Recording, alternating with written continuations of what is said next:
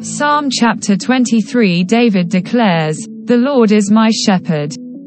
A psalm of David. 1. The Lord is my shepherd, I shall not be want. 2. He maketh me to lie down in green pastures, he leadeth me beside the still waters. 3. He restoreth my soul, he leadeth me in the paths of a righteousness for his name's sake. 4. Yea, though I walk through the valley of the sea shadow of death, I will fear no evil. For thou art with me, thy rod and thy staff they comfort me.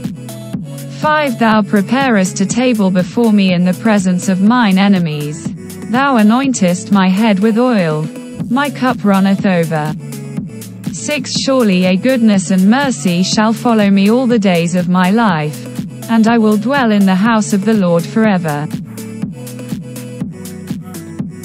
Selah, Selah, Selah, Selah, Selah, Selah, Selah.